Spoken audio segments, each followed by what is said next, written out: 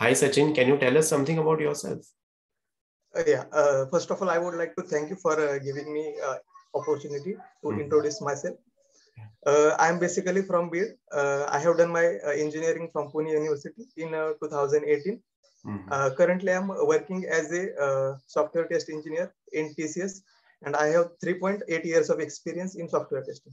Right, great. So you have been working in manual testing only and not in automation testing as of now. Yeah. Okay. So is it possible for you to give me the test scenarios for Facebook application? Yeah. Yes. First of all, I will give the functional test scenarios. The one should able to send the request. One should able to search the friends in a search box. One should able to accept the friend request. One should able to post the something post on a Facebook wall. And regarding the login functionality, the one should able to log in with the valid credentials. And should able to log out. These are the main key scenarios regarding the Facebook. Okay, great. Now, is it possible for you to share your screen and you can basically write the test cases? Right? I'll give you the sharing permission. Yeah. In Excel? Yeah, you can write in Excel. Right? Yeah. In Facebook, apart from this, you can also add the test scenarios for Messenger. Then you can also add the test scenarios for uploading of photos. You can upload the photo from mobile. You can upload the photo from computer web browser.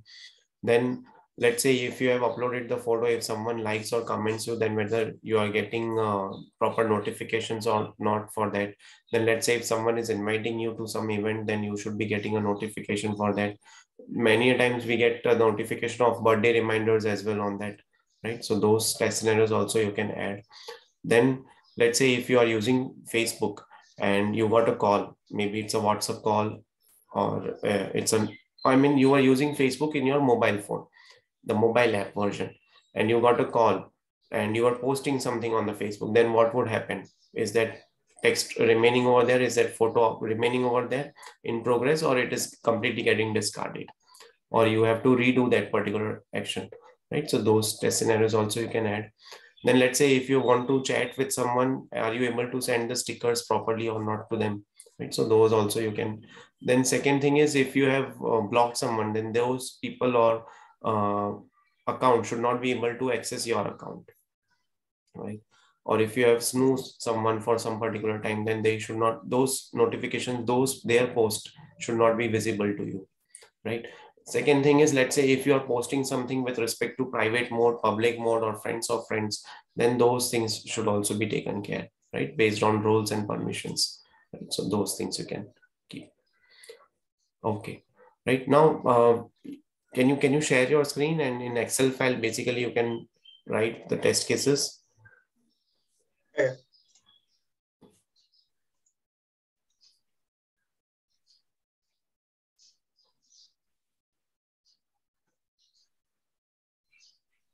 Can you see my screen? Yes.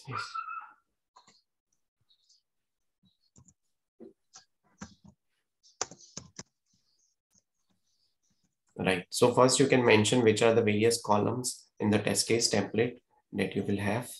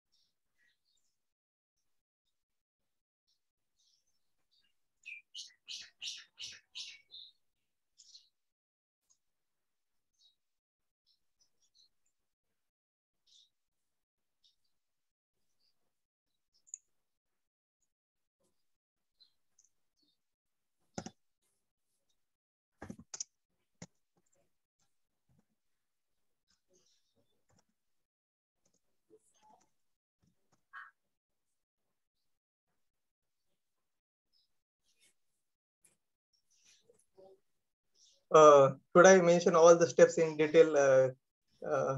Yeah, this is fine. You can mention now. Okay, we'll come to that as well. Now, can you tell me what is the significance of each and every column?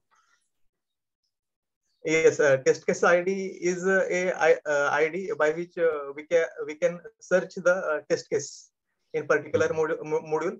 Scenario shows the functionality which is to be tested. In one scenario, there may be a number of test cases. Test case title shows the functionality, title of a functionality. In description, we can write the details of that test case. In a prerequisite,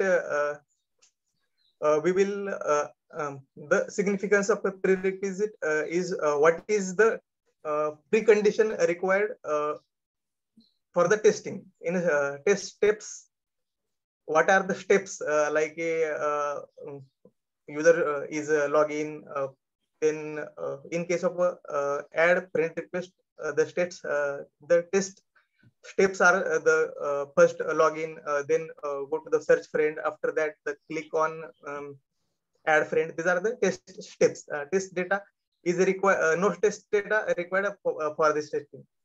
If the user is already login, then our expected the significance of expected result is that what is the expectation or outcome of the outcome of test case. Actual result is the what is the business requirement or customer requirement, and priority is the importance or how quick that or how soon that test case should be executed as the business point of view. And a remark is if there is any remark, the person who will review the test case, that person will put the review in the remark. Okay, fine. Yeah, this is good. Okay, fine. So test cases you have already mentioned, test scenarios and all these things you have mentioned. Okay, this is fine. Okay, now I'll give you a scenario. Let's say if you have to test this particular Excel application, right? And as you have opened this Excel application, you are getting a message over there as product activation failed, right? So yeah, would you log this as a defect? Yes, I will log this as a defect because of some connectivity or unauthorization. Some cases the Excel will show the product activation is failed. In case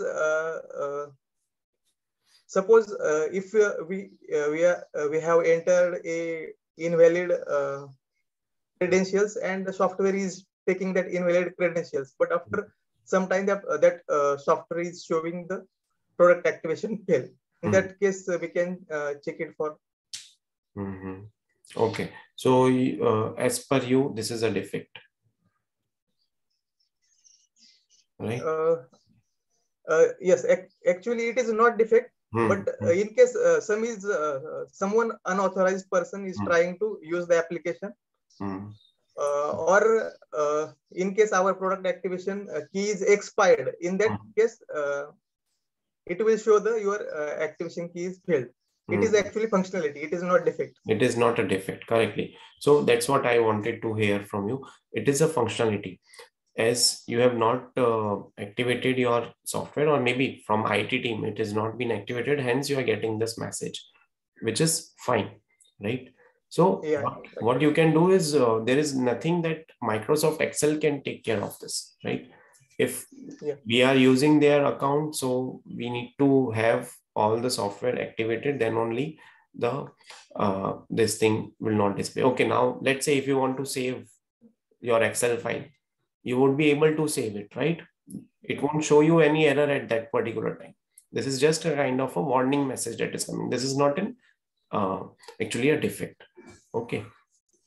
Yeah. Okay, this looks good. Okay, just need to take care of one thing. You have to take care of the spellings that you have mentioned of prerequisite, right? Whenever you write the test cases, test scenarios, prerequisite is there. And I think, can you scroll a bit left?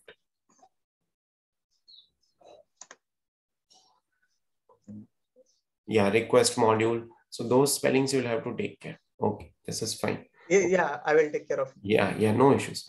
Okay, now let's move to the next question. Can you tell me the test scenarios for a forgot password functionality? High level test scenarios. You can stop sharing your screen. Yeah, you can tell me the high level test scenarios. Let me stop sharing from here. Yeah. Forgot password for the Facebook. Yeah, let's say any web application you can take. Let's say it's an Amazon and you have forgot password link over there. So what would be the test scenarios for forgot password? After clicking on forgot password link, the user should able to redirect to forgot password link. And that forgot password is linked with the mobile number or email ID. Whenever we put our data, that time the OTP should get sent to that particular mobile number or email ID. And if there is some key like question or security question like what is your first name, what was your first friend, if that credentials are applied, the user should be able to select the particular credentials. These are some high level scenario for the forgot password. Okay, fine. So first of all, you mentioned about the link that should be working or not, right? When I'm clicking on that particular link, it should take me to the proper, it should land me to the correct page, right? Then the link should be sent to the user's email address. Then we will also verify the security questions asked are same to the user when they are asked during the sign up time, right? Let's say during sign up time, you got 3 to 4 question answers set. So those same security questions should get popped up over here. And if you enter the correct answer, then only it should allow you to go further. Then you can also test whether the new password is also matching the password requirement or complexity criteria. Like it should be a combination of special characters, uppercase characters, numerics, right? Then let's say if you have changed your password, then you should be able to log in with that particular corrected password. Okay. Now, another test scenario would also be this. Let's say if you did not access that particular link for, let's say 1 month, 2 months, 3 months. So what is the expired date for that particular link, for forgot password link, right? So those scenario also you can add.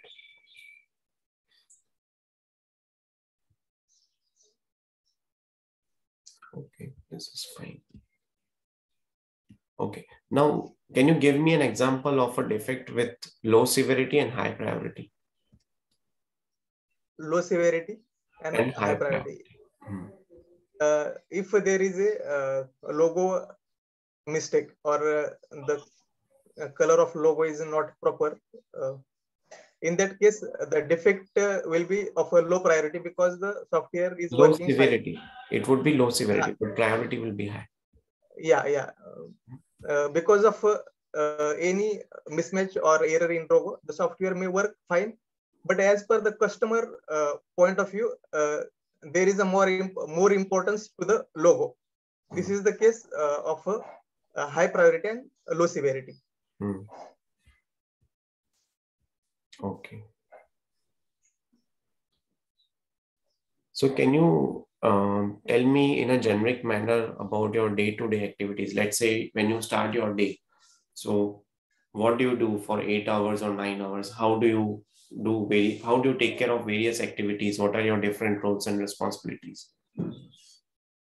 When I go to the office or when I starting the office, at first I log into the system and check the mails, whatever I have raised bugs are fixed, or whatever I sent mails are that person's replied me. After that, I'm planning whatever the activities what I have scheduled for a day, like a test case execution or analyzing test cases, or preparing test cases, raising defects.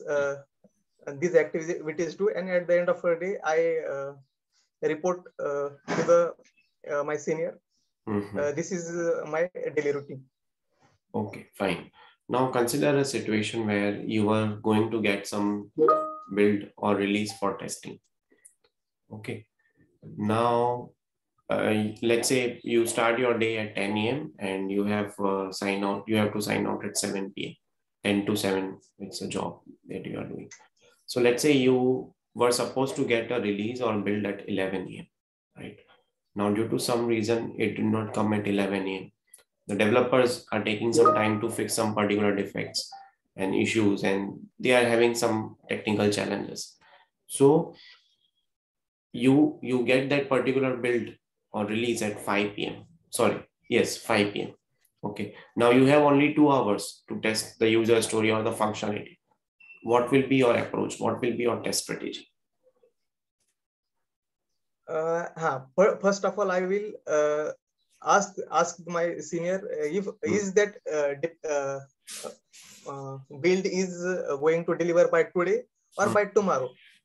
If the priority is very high, in that case, I will first of all sort out the test cases which are high prior, and first of all execute that high prior test cases.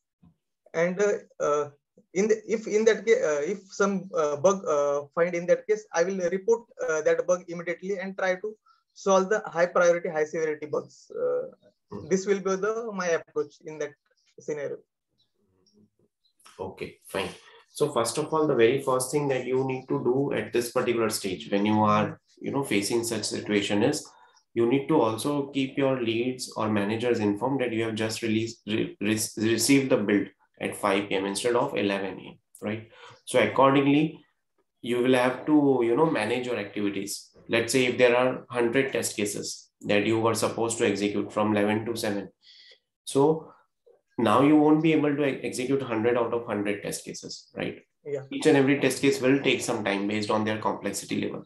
So you can tell them that today you would be first focusing on the high priority test cases, right? So you would have categorized your test cases from high, medium, low. So you can inform that you will be just doing the high priority testing first, right? Let's say if you get a defect at 5 p.m. build also, then what you would do? If the functionality is not at all working, it's not at all testable still, then what you would do? If I get at 5 p.m., then I will analyze that bug. That bug is genuine or not. If I feel that the bug is genuine, I will raise that bug to a particular developer and keep all the my seniors informed about that defect. Right. So again, over here, there are 2 sides of coin. Let's say you get a defect, which is a valid defect, but it is only, let's say you had to test some web-based application and it is only coming in IE browser. So you will raise that defect for IE browser and you will stop testing on the IE browser, but still you can continue testing on Chrome or Firefox browser, right? So This is how you can answer in an interview, right? So what are the different things that you can take care? Okay, now let's say if it is coming in all the browsers. So, and apart from web-based application, it's also a mobile-based application. So you can cover, okay, no. So if it's coming from web-based application, so I will test in the mobile. At least in mobile, it is working fine or not. Or if it is not working, you can raise a bug for mobile as well. So this is how you can answer in an interview.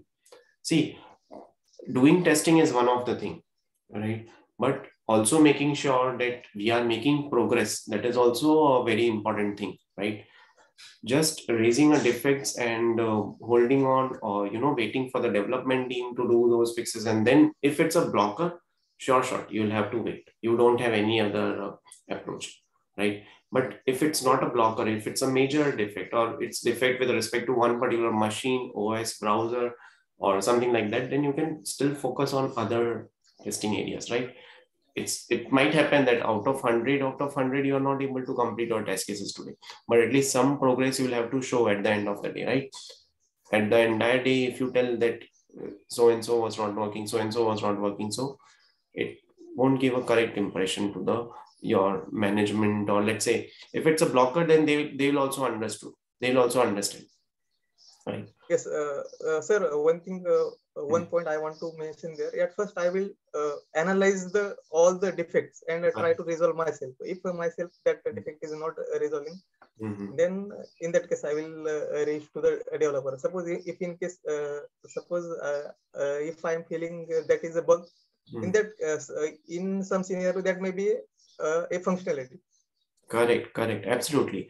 And then second thing is, let's say you have raised a defect, but still the developer is not knowing. He would have been, thinking, he would have been working on the future functionality. So you can also take your laptop to his place and you can collaborate with him. Okay, see, I have got this particular defect now. Did you get a chance to look at my defect? Or you can show him the defect in your machine itself. Right. So that also collaboration you can do. Yeah. Right. So this is also you can add as one of the point in an interview. It would be a very, it would showcase as, it would give a positive impression on the interview. Sure, definitely. Okay. Yeah. Okay, Sachin, I'm done with the interview. Do you have any questions for me? I have a question. How will you rate the interview on the scale of 1 to 10? Okay. See, your functionality, your basic knowledge of testing is good. But what I would, recommend you to revisit the concepts of testing once. And second thing is, apart from theoretical knowledge, think from the practical knowledge. Think as a whole team, right? It's not just the testers, but you will have to collaborate with the development team, with the business analyst, with the product management. So as a together, how can you push that product? How can you release that product so that it is being used by the customer or client without, in a proper deadline as well, right? So that those are the few of the aspects that you need to think, and you need to collaborate more with the development team and all those things. I'm sure you would be doing that, right? Yes, I will take care of it. Yeah. And second thing is, on this test scenarios based question, let's say if it's a Facebook thing or forgot password, so try to give more and more test scenarios to the as your answers in an interview, right? So that interviewer will be happy to see, okay, he or she is able to think from that aspect as well, right? The more you answer, the more clarity it will give to the interview, right? Sure, definitely. Yeah. Okay, Sachin. Thank you so much and all the best for your career. Okay. Thank you so much.